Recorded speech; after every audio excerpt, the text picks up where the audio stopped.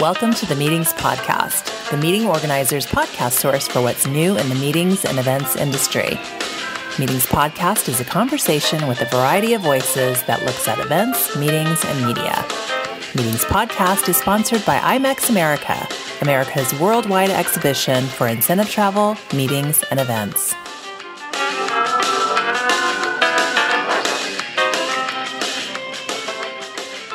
Hey, podcast listeners. Today's show is brought to you, of course, by IMEX America, but we also have a new technology sponsor. Well, it's not that new, but full disclosure, I'm an investor and founder in AV for Planners, and AV for Planners is designed to help meeting organizers vet and negotiate AV. We did a slight pivot this year. Our clients, who we have now, really love our service, but they're having a hard time finding out how to pay for it. So we did a slight pivot, and now we are shifting gears, which we have shifted gears, and we are going with third-party planning companies who now provide this service to ensure their clients are getting the correct AV and labor. It's really been a great shift for the business. We're working with some really big companies, which is really fun.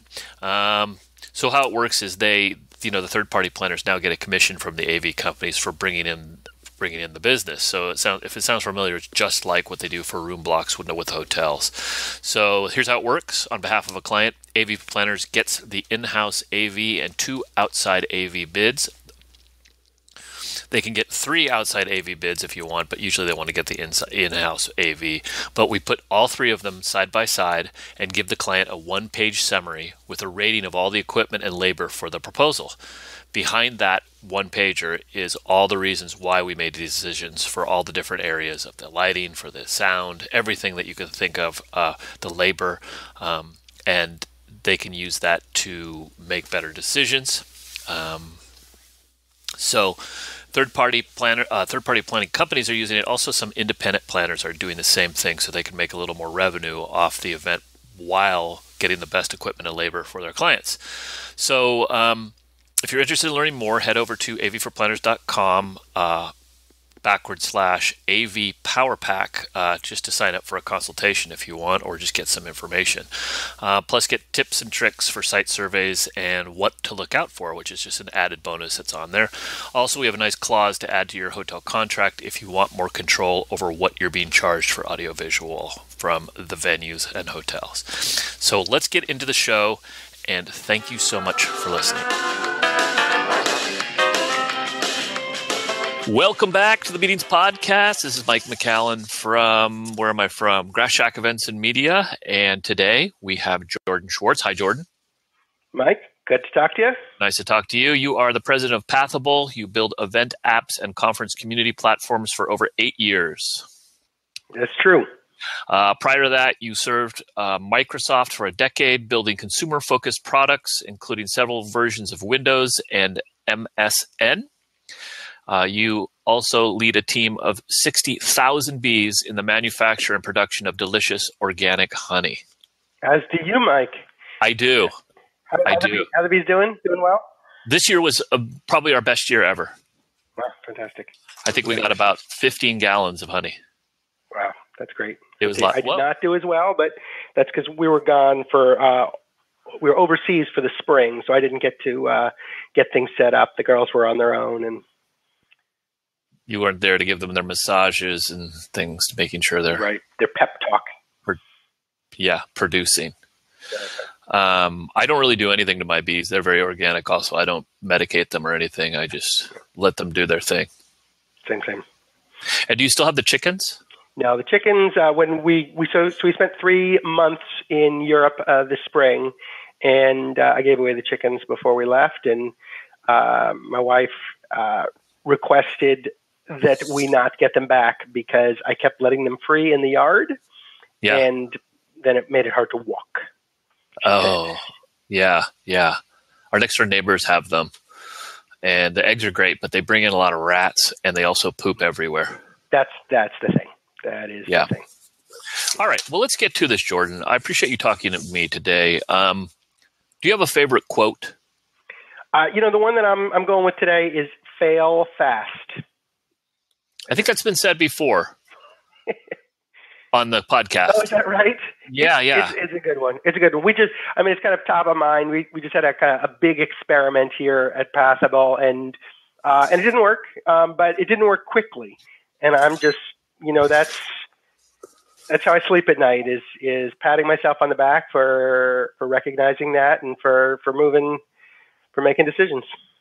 And I think it's really something to learn. And I have had that recently with our AV for Planners thing. We've been working on that for a couple of years now and failing pretty good at a lot of it, but actually pivoting now, and it's actually working. And it's just like, I wish we had really discussed it with the users first, like really done a good. We just thought, they'll love this, which is not the way you can do it. If you build it, they don't come. Right. No, you got to spend a lot of time. And when I got started at Microsoft, I spent my first 2 years there sitting behind a one-way mirror, watching people use software and studying it and making a science of it. And so that's very much user research and usability research, very much in my blood. And yeah, there's just no substitute. I mean, you stare at the wall, you stare at the ceiling. You got dreams, and they get blown away by 10 minutes of an actual person who doesn't have your same vision, just trying to get their work done. Right. But good quote. Thank you for being prepared. I appreciate that. So how'd you get into this industry? How'd you pick the events industry? How did this you said you started at Microsoft, or I read that before. Yeah. It's funny. I was in psychology, originally, when I was in grad school, and I started doing some moonlighting for Microsoft as a graduate student, doing this usability research that I was just talking about. And then somewhere along the way realized that not only did I enjoy the process of creating software more, but it was such a greater opportunity for impact. When I was writing these academic papers, if I was really successful, 10, 15 people in my field might read it, and after a few years, maybe I'd get quoted in another journal article, and that was it. That was like, that's success. That's hitting it out of the park. Whereas when you create software, if I can make something 5% easier to do, or I can enable grandmothers to connect with grandchildren in a way that they weren't able to, I can impact millions of lives. And that opportunity to have a more meaningful impact on the world, I think is what attracted me to software.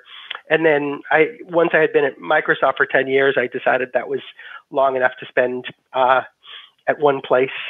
And as I was casting around for the next thing to do, a couple friends of mine had prototyped a early version of Pathable with this idea that we've all been to conferences, and it's just, especially coming from Microsoft, I was so excited about going and meeting the other people that were creating the future, and I was going to form these alliances and share information, and we were going to have all-night bull sessions, dragging ourselves in for the keynotes.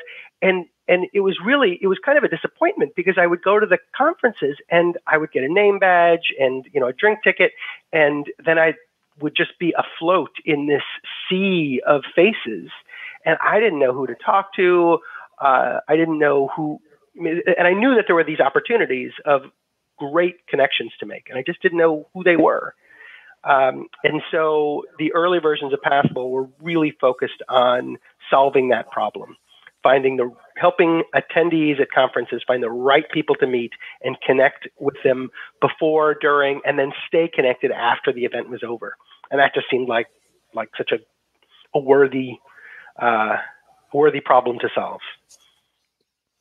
Yeah, it's the community aspect of it is so huge, and so many times they don't do anything. I mean, I've been in the same spot, really excited about going to a conference, and then it's just, I end up talking to the same guy the whole time. Yeah, I think that was me at the last one. I think it was, yeah. And I was on a bus with you somewhere. It was strange.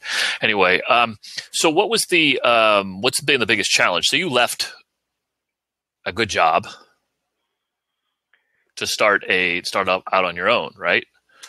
what was the biggest challenge through all of that leap? For maybe someone else is listening right now and they've been working at Microsoft for 10 years and they want to start. I mean, what was the biggest challenge you encountered? Well, there are so many to choose from. I would say that the biggest thing was coming from a company like Microsoft, where I was able to focus on one job and just, I can nail that job. And there were people who took care of everything else. There was a test team, there was a development team, engineering team, there was the marketing team, there was the HR team, and everything is kind of everything would magically happen around me. And I just nailed my one thing. That was it. And if the product, if something went wrong with the product because of somebody else, I still got paid, and I'll tell you, at Microsoft, there a couple times there were problems with software products. I don't know if any of that made it into the press, public consciousness,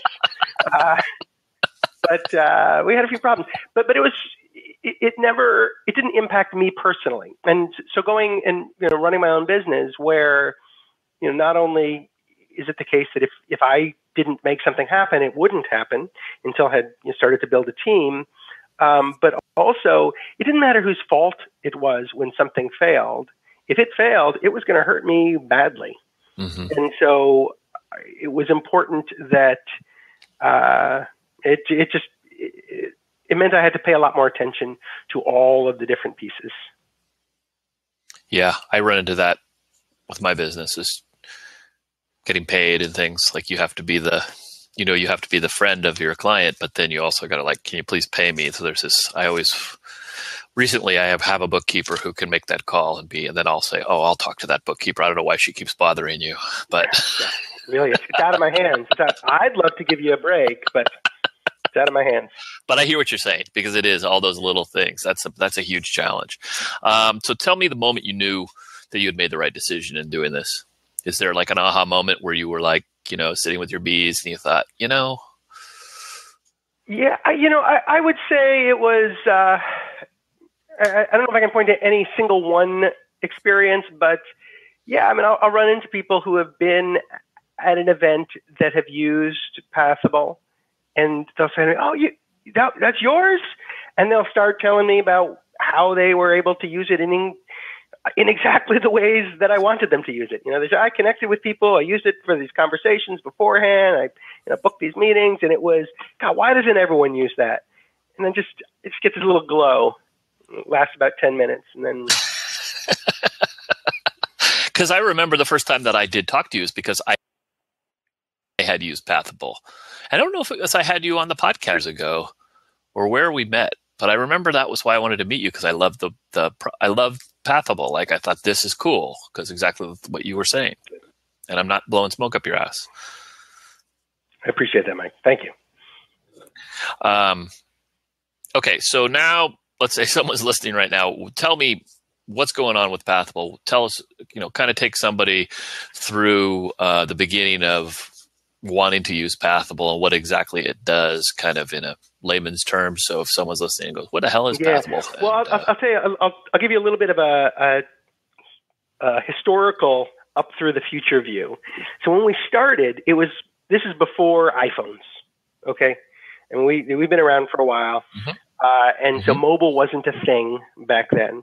And we were focused on building communities for events, trying to think about, Facebook for a conference. You want to know who else is going. You want to start conversations with them. You want to connect with them. You want to find the right people while you're there. And you want to keep the conversations going afterwards. And that's what we did. And then mobile happened and really started to dominate people's consciousness about when they think about event technology as mobile. So we expanded and became a community platform and mobile event app. But somewhere along the way, the event app piece and just putting the agenda online, putting the maps online, putting, on your phone, began to eclipse everything else in terms of importance. And also, other companies noticed the same thing. And really, honestly, the market has become saturated with event apps. There are literally hundreds of them. And there's a common core set of things that they all do, right? They'll all put the agenda online. They'll all let people choose their meetings. They'll all let people look at maps and exhibitors, things like that. So, we had to ask ourselves, why are we different? Why are we better? Because I'm not interested in just trying to be the cheapest solution and just crank out apps the way, which is it's a fine model for others, but that wasn't the business that I'm interested in solving. I'm really interested in creating something great. And so as we look forward, we're continuing to focus on networking, but we're looking away from the kind of Facebook gamification approach and thinking more about private meeting scheduling and structured meetings and taking advantage of some of the unique qualities of in-person conferences, trade shows, and meetings. So I'm going to be there. I got 3 days when we're going to be sharing a physical space. And during that time, I don't want to be looking at my phone. I don't want my attendees to be looking at their phones. I want them to be taking advantage of the fact that they're physically together, looking at each other's eyes, and we want to enhance and facilitate that. So we're expanding into that meeting facilitation, one-on-one, planned, structured meetings, that type of thing. Very cool. And that's where you're headed? That's where we're headed. So we already have a great base, and what we're finding is that that's what people are coming to us for. As they look around the market, there really there is not another strong solution for that problem of I'm going to a meeting. I got limited time. There's a bunch of people I want to meet with. How do I meet with the right people while I'm there? And, that extends to hosted buyer type scenarios and other kind of one-on-one structured meetings where the event organizer has an interest in facilitating those meetings and monetizing them as well. Yeah. Very interesting. And I have to say, I went to one conference years ago, and it was like one of these podcast conferences, and it was like in Ontario, and they had just a community board where you could sign up for meetups with people. You put, I'm interested in this. Yeah, right. It was fantastic. And from that meeting, I still have great friends from that, like just those, because we were all kind of nerdy dudes walking around, right. There was the unconference approach. Is that right? And people would. Yeah. I mean, that was the main conference, but they had a thing where you could just say, I'm interested in, podcasting or whatever. I guess it was more of a media conference. Anyway, it was really great. And I understand what you're getting at. I think it's fantastic. That's what meetings need more of. So take me through a typical day. Do you have like morning rituals or anything, something, exercise, web stuff? Do you go to the certain websites every morning and look at stuff? What makes Jordan? I ask this only because I'm trying to get like what are successful people doing in the day. Well, I'll tell you what I'm doing. I can answer your question. So I spend about an hour every morning with my 7-year-old, just lying on the rug playing Legos or whatever it is he's doing. That's kind of an important beginning to my day. And then I think that the kind of most interesting thing for me is that I got a treadmill desk. So I spend the morning while I'm working, walking. And, I had found for a long time, I'd go on long bike rides and, get the creative juices flowing, and I'd think of things and I'd have these elaborate ideas, and, I'd kind of write things in my head and fine tune it. And I'd get back, and there was always this narrow, maybe 20 to 30 minute window where I would try and commit this genius to paper or to pixels. And then it was lost. And I always felt like it was just such a shame that I couldn't be typing, that I couldn't be creating while I was exercising, because I think there's really that mind-body connection there. And so I started off by getting a treadmill off of Craigslist and built a desk around it, and recently upgraded to a off-the-shelf commercial treadmill desk. And it's great. Nice. I can just sit there and work. There's a set of tasks that it lends itself very well to, and a set, they're kind of more deep thinking, hard problems. I tend to have to stop at it. It jiggles my memory a little bit. But for creative, open-ended kinds of tasks, and certainly phone calls, things like that, it's fantastic. I mean, it gets my blood up and gets my juices flowing. It changes my day, sets me on the right course. That's very cool. And I had one in here for a while too, but my wife took it to work, which is too bad. She stole it, and now all her people use it at work. It's kind of unfair. All right. So what did you want to be as a kid? I think not when I say a politician, I don't know a politician, but something like a lawyer or a senator or something like that. I was always very logical, and I cared a lot about how the world worked, and I wanted to be involved in that. I think I was involved in computers for, my whole life. I learned to program in 5th grade, and we got our first Apple II in 1976. It was, right off the line, serial number 179, something like that. It was really, I was typing my homework as a 4th grade. I'd hand it in on these little dot matrix printer printouts. But it really never occurred to me until graduate school that I could make that would be a software and computers would be a career for me. What do you know, What do you know? Nowadays, everybody, that's what they do, right? Oh, yeah. What book do you gift other people? Look, so I don't keep books in general. If I get a good book, I always give them away. I think that the one that I've given away the most, because I'll reacquire it, reread it, and give it away, the Man Who Mistook His Wife for a Hat. That one's brilliant. Oliver Sacks, and he's a neurologist who works in very unusual cases. Recently, just passed away a few months ago. He's at Awakenings. Exactly. Movie. Yeah, he right. Robin Williams played him in Awakening, and he helps us understand how the brain works by observing how it uniquely breaks. So, if you realize that someone can lose the ability to understand speech, but can still generate speech, or can lose the ability to recognize a face, but still see perfectly in all other ways, then you realize that understanding speech and generating speech are two separate parts of the brain, or that there is a specific part of the brain that is dedicated to recognizing faces because it can break. It's just super fascinating book. He's a wonderful writer. Very cool. And that's interesting too, because you have the psychology major. Right. But then your graduate school, were you still psychology? Yeah, all the way through.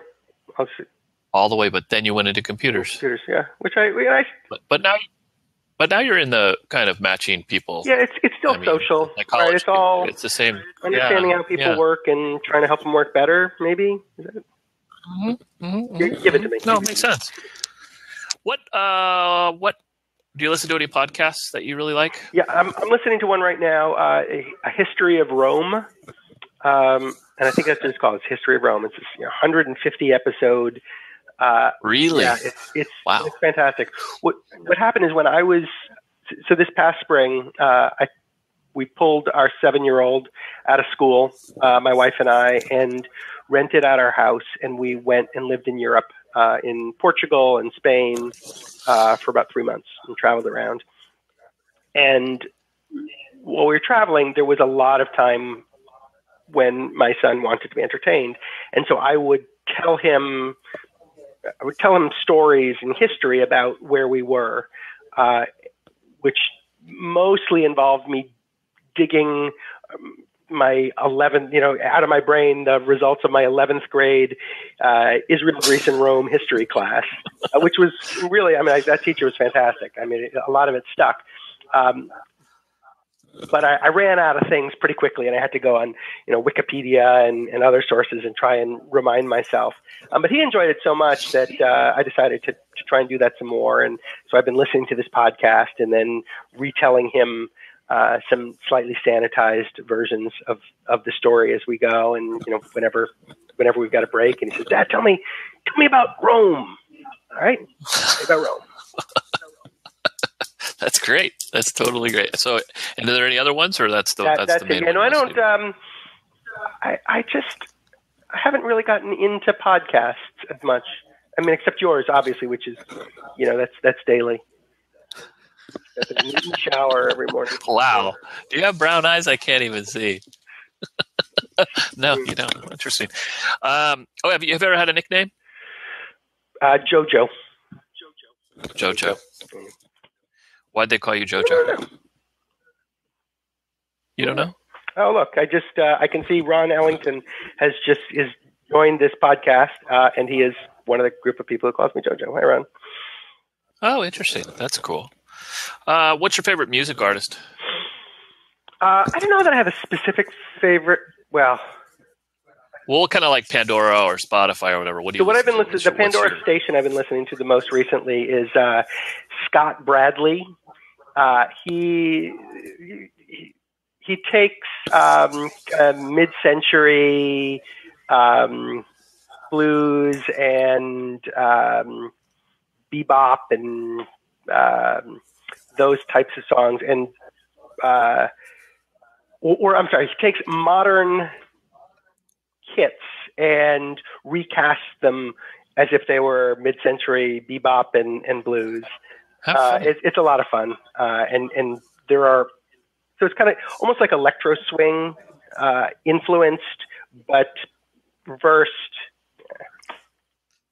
So when you're working, do you have music on? Do you when you don't? Nothing, keep it silent? Yeah, it's quiet. I lose myself in my thoughts. All right, and do you have a favorite documentary or movie you've seen lately? Honestly, I don't watch. I don't watch a lot of movies. You don't. You're playing with the boy. Right. Try to. But the boy must be watching movies, no? We try and limit screen time. We're yeah. I've been I'm teaching him chess. We've been playing a lot of chess together. Oh, that's great. We play a lot of make believe. So what's the best advice you've ever received? Fail fast. Who gave you that advice? Everybody. What's working for you right now? Do you have a new, something you're using that's an app or a vitamin or I guess you said your desk is working for you. Yeah, the treadmill desk is working for me. No, in terms of workflow, I've got just a plain vanilla text editor where I keep my to-do list. And every morning I look at it. I do a little sort on things that I need to do, and start at the top and move down. And that's. Do you at Pathable? Do you use Slack or one of those things there to get? And that's working pretty good. Yeah, that's working. I love Slack. We were using a tool up until recently called Squiggle, that's similar to Slack, but it would take it would use your webcam to take a picture of you every minute. And post it. So you could see everyone you were working with. And it wasn't video, so you wouldn't see them picking their nose necessarily. But you could see if they were their brow was furrowed. You could see if they'd walked away. So one of the problems that I have with Slack is I'll ask somebody a question and they don't answer. Have they gone to lunch? Are they, they won't, it's hard to get a real sense of who's there and who isn't. It signs people out, sure, but if someone leaves it open, I don't have a sense of what they're doing or whether they're there. And so that sense of presence I found really useful. And you don't use the Skype either then for work? I use Skype or do you? For chatting it up. Yeah, I mean, because we're an entirely virtual office. Everybody, we don't have a physical office. Everyone works from home. I got my co-founder and CTO is living in the Dominican Republic right now for 2 months, and then he's heading to Uruguay after that, and then he'll come back and be in Seattle. And I worked the 3 months when I was in Europe. So we really take advantage of the fact that we don't have to be physically together. But as a psychologist, I appreciate the importance of being able to see someone and make eye contact and all that in terms of building relationships. And so, we do a lot of video Skype. I use GoToMeeting and other tools like that to ensure not just that we're transferring information, but that we're building relationships, because I think that's important to a team. That's really interesting because I have the same problem. We use Slack and Skype, but it is like, where are you? Yeah. That's the whole thing when you need something. Yeah, exactly. It's very, very interesting. Okay. So, what's your favorite event to go to? First industry event, and then regular, like whatever event is it? Well, so industry event, I mean, I'll be going to PCMA's Convening Leaders coming up in just a few. Nice. That's always a good one. It feels like a gathering of the clan. For everyone, a lot of familiar faces, yours included. Mm-hmm. And then for favorite event, I've been going to Burning Man for this will be for 15 years now. I guess I skipped 2, so I've done 13 years in all since I started.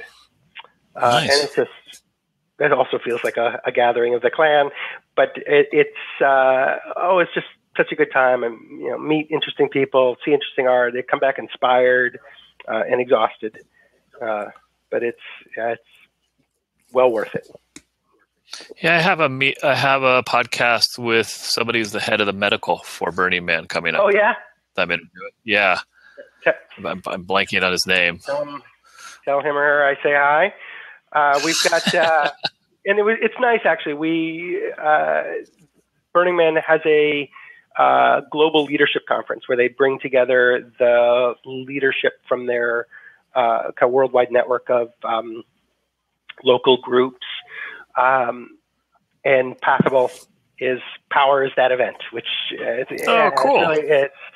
It means a lot to be able to give back in that way. That's very cool. Yeah, Charisse, who works with me here at Grass Shack, she goes every year. I always wanted to go. We almost went year before last, because I always wanted to go, but my wife got bronchitis really badly. And so we kind of pulled out at the end, which was too bad. I really wanted to go. 2016. I've always wanted to go. Yeah. Yeah, maybe so.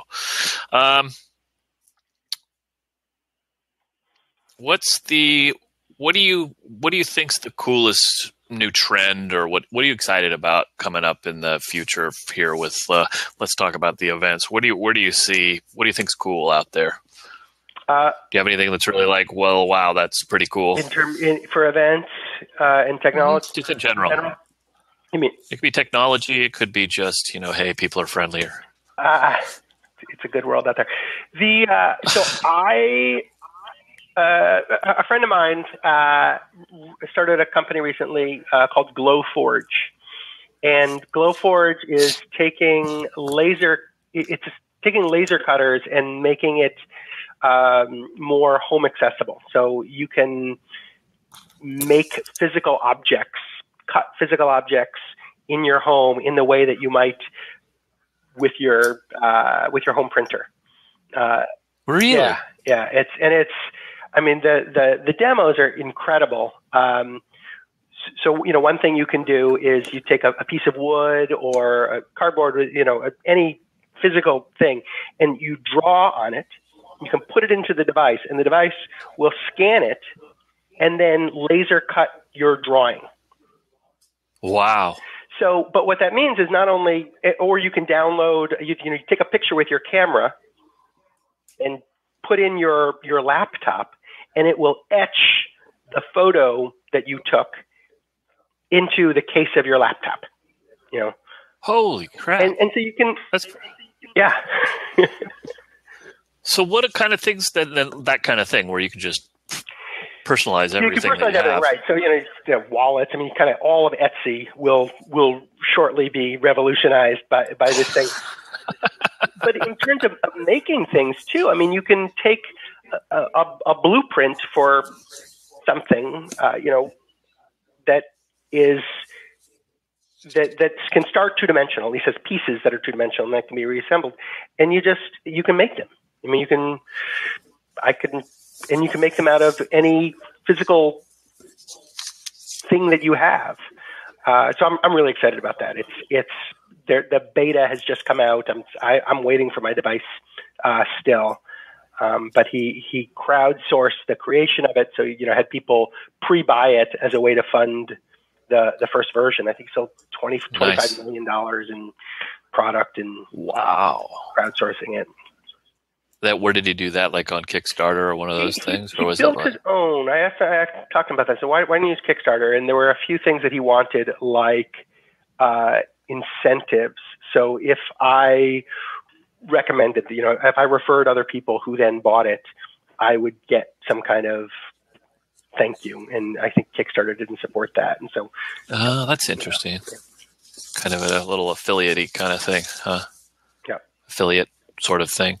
I was going to ask you one more question about Pathable. So what is the most popular thing about Pathable? Because I know it does a lot of things. So what's the most popular thing? What's the most? If someone's listening right now, they say, what would they like the most? Yeah. So I mean, if you think about, it's an event app, and so it does all the things that event app does. It puts your agenda online, it lets people choose their meetings, it lets exhibitors and sponsor listings and maps, and everybody does that.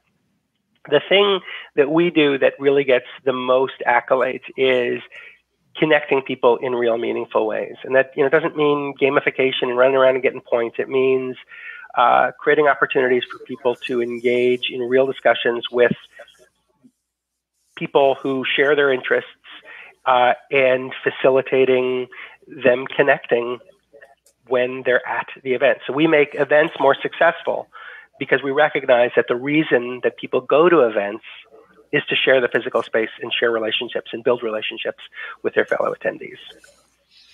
Is there any, I know you have a lot of case studies on you have a really good website too. I like your website with all the webinars and everything. It's very cool. Thank you. Are there any shows coming up that you are going to be, that anyone would be able to try it out, or how does that work? I guess they get a demo from you right away if they go onto your site. Yeah, and we have test, demo sites where you can download the app and try it out, and you get an account at a mythical. We have a Green Energy Conference that doesn't actually exist, but it's the best event that doesn't exist in the world, and it has all the bells and whistles and lets you try things. Actually, something that we added recently that I'm excited about. So we added live polling. So speakers can go and create polls for the audience and, project the results. And I think it's fairly standard. One of the things that I've noticed is when there are panel discussions or they take questions from the audience at events, and you've got this huge audience and everybody, they put out a microphone in the aisles, and then people line up the microphone and they step up and they ask their question. And it's always such a debacle because, someone will wait in line, and then they get up and their question is, I'd like you to comment on my research, and how does what you're talking about relate to this anecdote that I'm about to tell you about me? And you missed the good questions. So we built a questions from the audience tool into the app so people can suggest their questions. Everybody gets to see everyone else's questions. They can vote questions up. There's a moderator view where the moderator can then see all the questions that people are asking, see what the most popular ones are. So, 10 people have the same question. You don't have to have 10 people lined up with a microphone to ask it. Right. That's a great idea. Yeah. So I'm really excited about that one as well. Now, is that projected? That comes on the moderator's phone, or everybody sees it, I guess? Everybody sees it. Sorry, I was trying to picture how it would be. So everyone can see the questions so that they can vote them up or down. Up or down, yeah. And then the moderator has a view where they can delete inappropriate questions. They can mark questions as answered so that they don't appear anymore. And, some tools like that. That's very cool. Very cool. All right, last question. Let's see. If you could talk to the high school senior you, what would you tell yourself?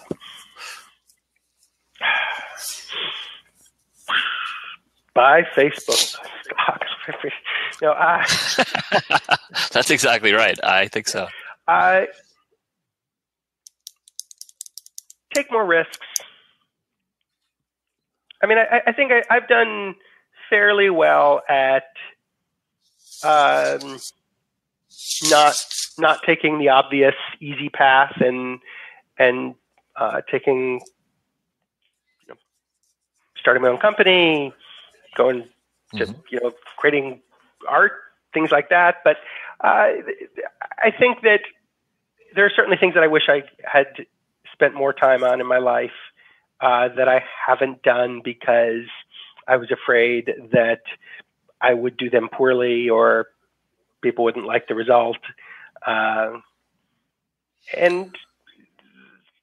the times when I've gotten over that,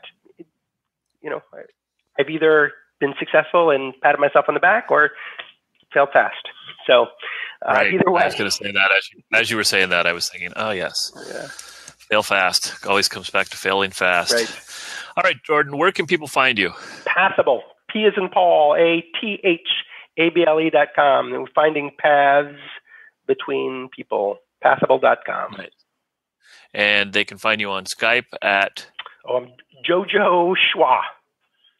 Jojoschwa? You're not at Pathable anymore, huh? You have someone else being the Pathable person? Right, yeah. I don't know. On Twitter, we're Pathable on Twitter.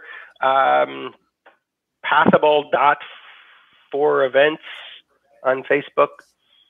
Nice. All the social media places. Yeah. And we're on Google. You can find us. You're on the Google. Wow, how'd you get on there? I need somebody. Did you have to fill out some sort of form? I don't know about that. All right, Jordan, thanks so much. I really appreciate your time. And I will talk to you again. I guess I'll see you soon. Max, always a pleasure. Okay. Bye-bye. Okay, it's always great to talk to Jordan. He is an awesome dude, and if you get a chance to talk with him at upcoming shows or through actually the Pathable website, make sure you do. He's really knowledgeable about where events in technology are going. I want to thank IMEX America for sponsoring the show once again, and of course AV for Planners. Check out AV for Planners if you're interested in getting the right equipment and labor for your show, and if you're a third-party planner or a third-party planning company or independent planner, check it out. It's a great new source of revenue for you. So we will see you next time, and I really appreciate you listening to the show. We appreciate and thank you for listening to the Meetings Podcast. Please email with any questions or comments to meetingspodcast@gmail.com. Meetings Podcast is sponsored by IMEX America, America's worldwide exhibition for incentive travel, meetings, and events. The Meetings Podcast theme music is brought to you by the Delgado Brothers, which can be found at delgadobrothers.com.